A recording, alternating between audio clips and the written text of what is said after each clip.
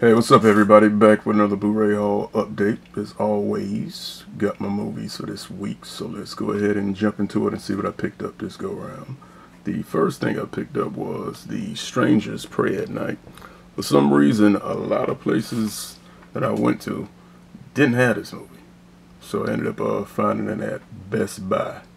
Because I went in Best Buy to actually go get something else, and something else that I actually went to go get is the next movie. So I picked up Strangers Pray at Night. Somebody actually had it. Best Buy came through, picked that up with that nice little slip.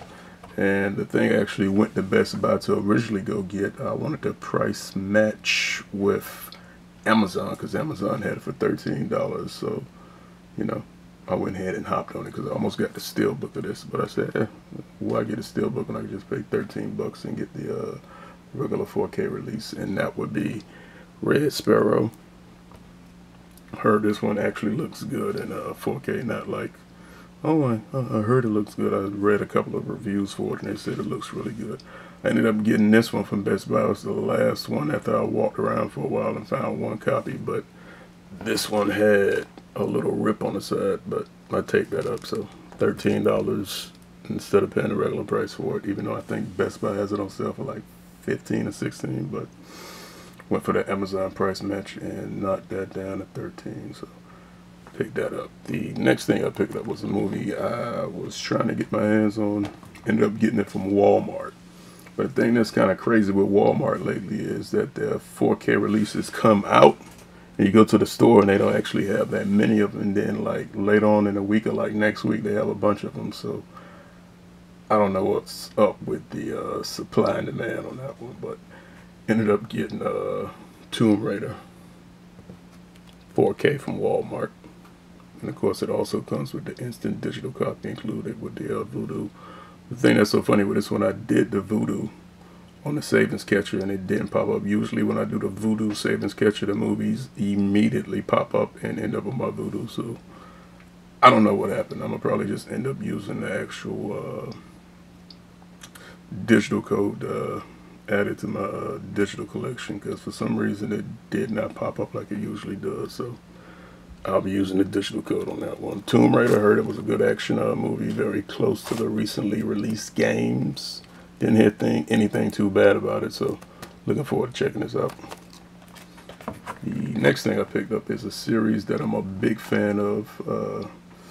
Going through the line, I already watched all of the episodes in Japanese and I bought the Blu-ray, so I'll just continue to get them and I'll probably continue getting whatever they release on it because I really like the manga and I like the series as a whole, and that would be Berserk Season 2.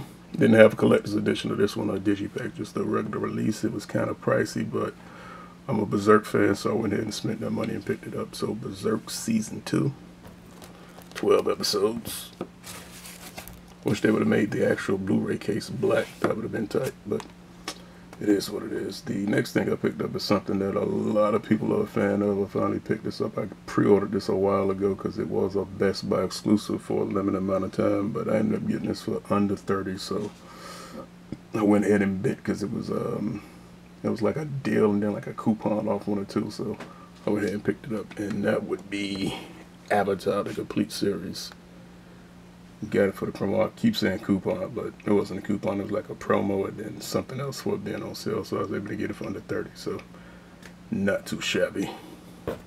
It's in a 4.3 format, the original format, so if anybody plans on picking this up, be aware. It's not in 16 by 9, it's in 4.3 because, of course, when they originally did Avatar, that was the format they were rolling with. So there you have it, Avatar, the complete series. Put that next to Makora. And the last thing I ended up picking up was something that I ordered, and of course UPS delivered it, and of course they banged it up like they always do, and I wish Amazon Canada would continue to let DHL do their expedited deliveries. They started using UPS, and I've been noticing every time I get something from UPS, that's at least an international package, it comes beat the hell up, and that is getting on my goddamn nerves. But the thing I ended up picking up was My Hero Academia Season 2 Part 2, the collector's edition, because of course you've seen other videos, so I did the unboxings for the other one. I don't think I'm doing an unboxing for this one. I'm going to just open this joint up and watch it. And at the top on the chipboard, it's a little messed up, but that's UPS for you.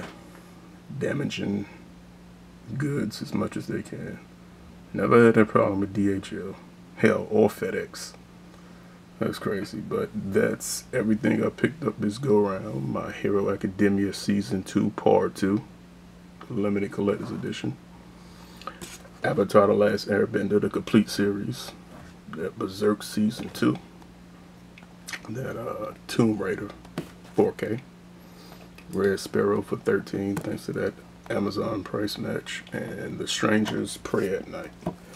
So that's everything I got this go-round. Let me know what you think in the comment section below if you picked any of these up or if you're planning on picking any of these up. But otherwise than that, I will catch you all on the next one. I'm finna slide. Alright, everybody.